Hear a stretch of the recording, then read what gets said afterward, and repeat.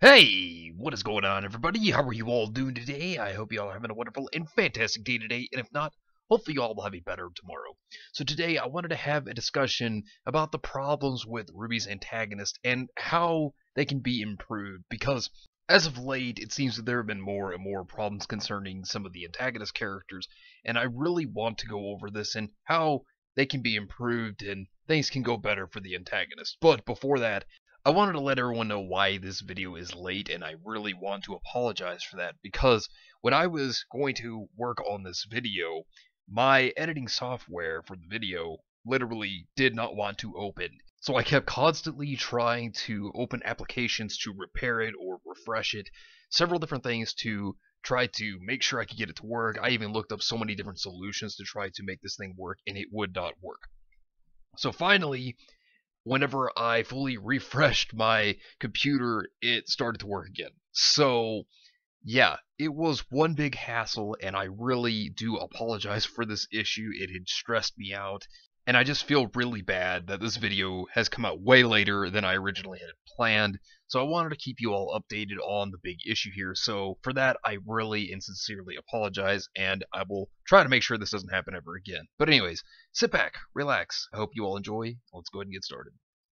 So one of the biggest problems with RWBY's antagonists is that they don't really feel like characters. They continuously keep losing, and a lot of people feel like the antagonists don't really matter as much. There are some people who think that the antagonists just aren't even relevant because of the fact of the way they've been treated as of recent. And I really wanted to go into these issues because I have been noticing more and more over time that there have been several issues concerning the antagonists that keep cropping up and that just make the antagonists not even feel like characters. And I think it's a big issue, and I'm going to address all this in this video. And some of this I have talked about, but I'm going to really go into full detail on everything because this is something that the writers need to really do. They need to try to improve the antagonist. So let's start off by looking at it like this. Several of the antagonists ever since Volume 4 onward, they have really felt either very one-dimensional in their characters, or they feel like they are nothing more than a stepping stone as to trying to progress the plot. So let's go ahead and address the first issue of the antagonist characters. The first one being the antagonists have really been cut down from the characters they once were for the ones that were within volumes 1 through 3. Now what I mean by this is, let's take Adam for example. Adam was a character who was a revolutionist, one who wanted to really bring forth the faunus in a better light, but doing it more so within a moral gray area, making him look like a character that could have been possibly redeemed at one point in time. Also, looking at Adam's character, they then totally cut him down to being nothing more than a crazy stalker ex-boyfriend, and that's really all it was, and his potential was entirely wasted.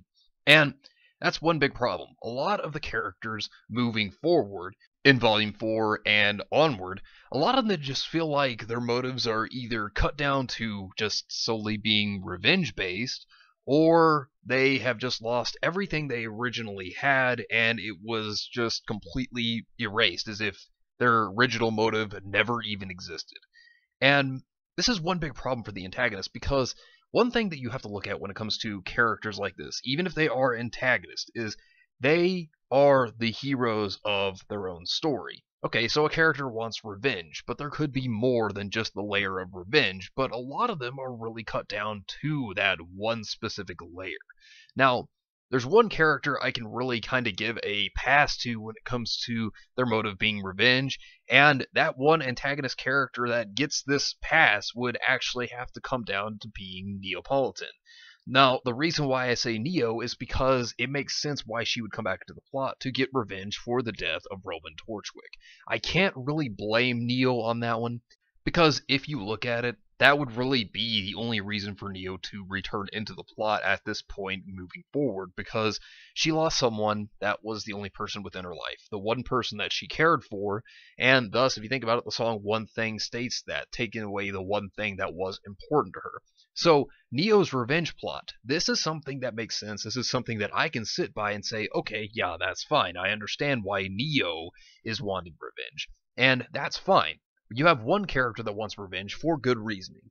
And there is nothing wrong for this one reasoning because it really adds up and it makes a lot of sense.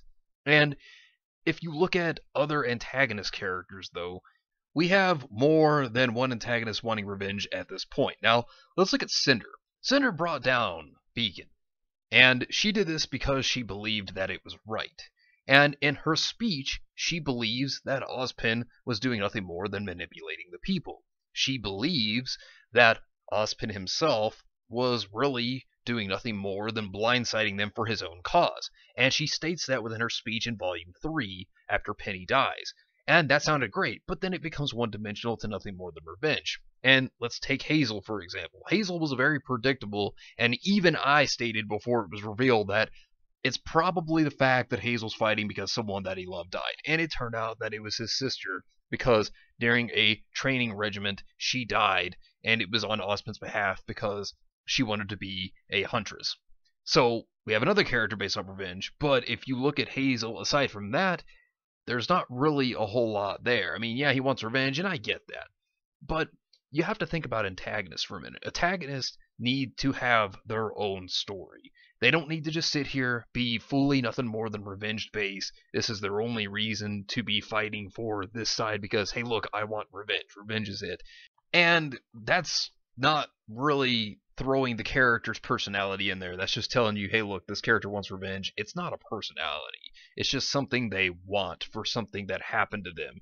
And if you look at Roman Torchwick, the reason why I really liked his character, besides the fact that he was based off of A Clockwork Orange, is the fact that Roman was witty. He didn't have to really worry about what he had to gain. To him, it was about what he had to lose. And that's what I really liked about Roman Torchwick, and I think that when they killed him, I think that they got rid of a very good character.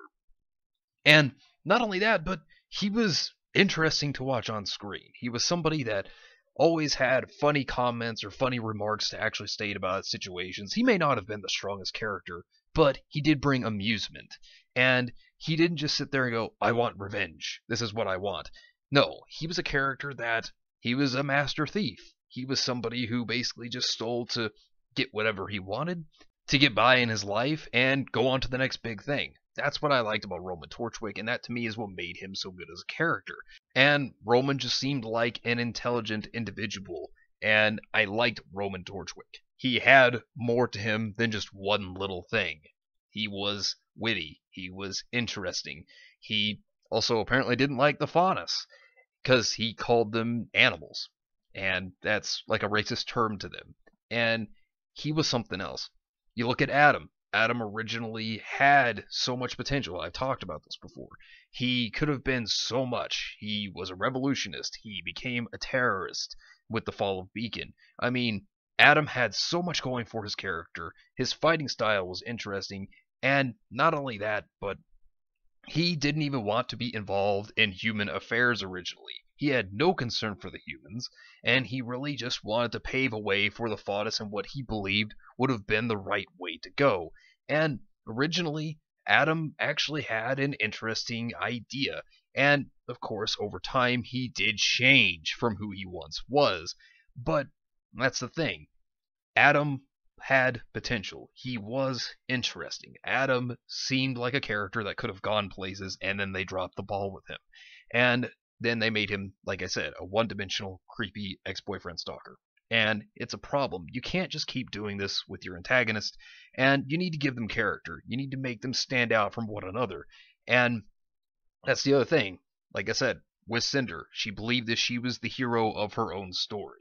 And now it's nothing more than revenge. And this is a problem. And I think that they need to work on this. I think that they need to make the characters feel like they actually are somebody rather than just a stepping stone for the plot to progress or for the character to develop over something else. And here's another thing I will say when it comes to the antagonist. They do need to win more because as of Volume 4, the heroes have constantly been winning. Now, there's nothing wrong with the heroes winning. Not saying that's a bad thing. And, of course, in Volume 4, they needed a win after the events of Volume 3. After the events of Volume 3 with the antagonist winning and Cinder actually getting to do exactly what she had planned for and destroy Beacon, well, there you go. You had a significant volume, and that's one big reason as to why people really enjoyed Volume 3, because the antagonists were consistent.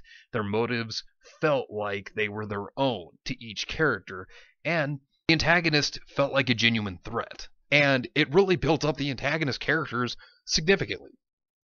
This plotting and scheming from Volumes 1 and 2, and then leading up to Volume 3, and then flipping the script was excellent. I think that Volume 3 was a volume that most people can sit here and say they love the most because the script was flipped, and we did get to see the antagonists actually be characters of their own. They felt like they were different in their own motives and their own beliefs. And not only that, but with Cinder, for example, all her planning, all her scheming, it all worked out in the end, and it really showed that she was an intelligent character, someone that planned ahead, and that even throughout the obstacles that were thrown in front of her, she was able to succeed in the end. Now, let's look at Volume 4 and onward. Let's look at Tyrion's character.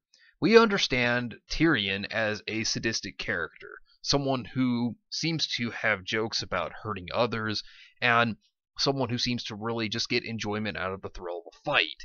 And that's interesting, but let's put it like this. Tyrion does lose, but he does give a good display of his power. He's stronger than Team Ranger, so we know in the power scaling he is higher than they are when it comes to his power level when he's introduced.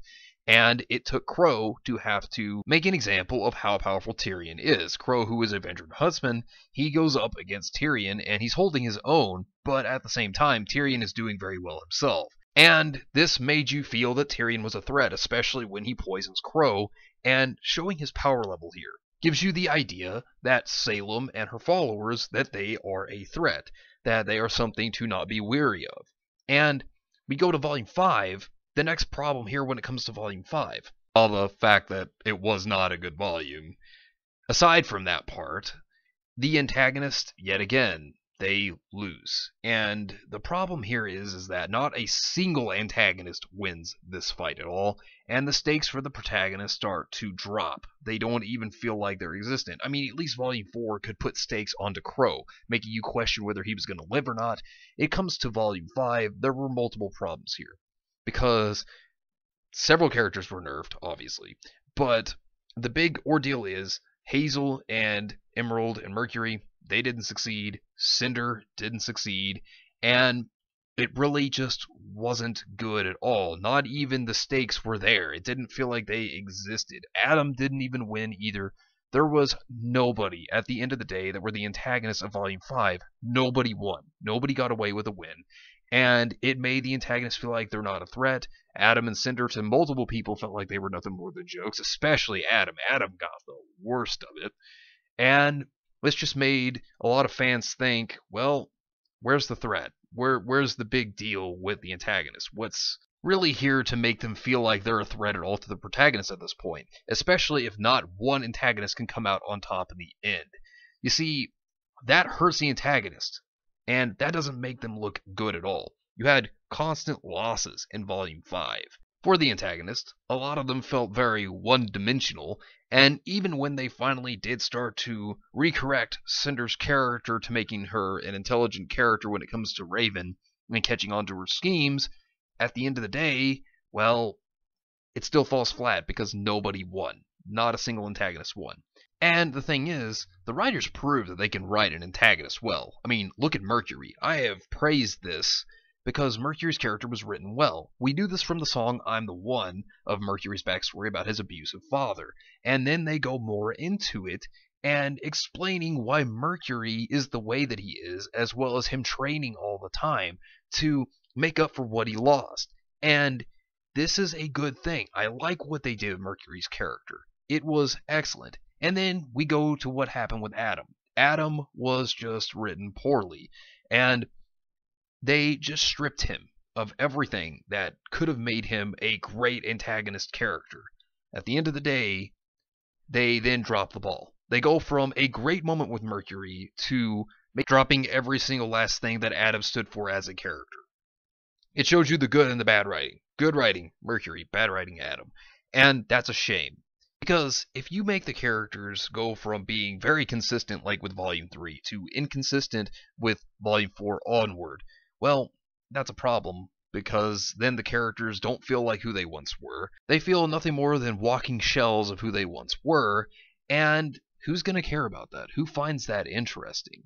And while Volume 6 started to handle Mercury well, this is now an opportunity to go into Cinder's backstory, for example. She has been a character that has been there since Volume 1. They have not focused on her, and this is the chance to really put that focus there as to why she believed that what she was doing against Ozpin was right, as to why she joined Salem, what her backstory was. And if you look at her character, by the way she was being treated in Volume 4 by all of her colleagues that are working with Salem, they all seem to put her down, and she seems like she's an insecure character, and they could actually work on that, and showing why she's a perfectionist, for example, because she is one.